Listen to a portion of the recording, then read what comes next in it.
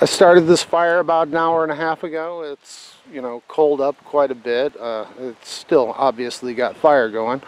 I also drove in a couple of Y-shaped branches that I had cut off of a hedge tree, as we call it here. Some of you may know it better as an Osage orange tree. So yeah, I've got those, and I cut down a small maple sapling. I stripped all the bark off of it. I'm going to use that to skewer a 3-pound beef roast, and I'm going to cook it over the fire. Stay tuned.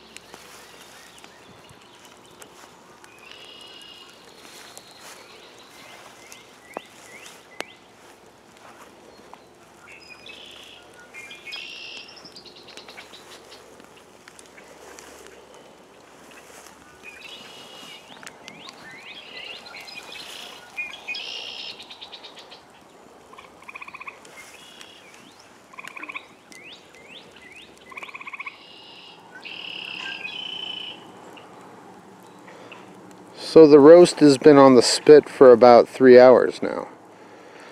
About an hour to an hour and a half ago, I wrapped it in bacon. And I just keep turning it. I'm about to take it off the fire and cut into it. I'll give you a look at what it looks like when I do that. Smoky.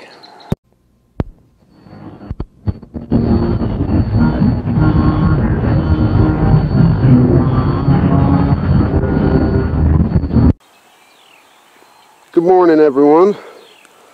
I apologize for not showing you how the beef roast turned out last night. I honestly never took it off the spit and cut it up. I just kept taking little bits off of it as I was hungry, and had some bread with me and some potatoes that I had cooked. And I just, you know, slowly ate off of it. And then I just left it on the spit all night long while I was, you know, the fire had died down, but it still had a little heat coming off of it, and definitely some smoke. So yeah, it just kind of kept her warm and smoked her all night long. I'm going to take it off the spit here pretty soon. I just stoked the fire back up because I'm going to fix breakfast, and some of this meat's going to go in that breakfast for sure. But this is how it turned out.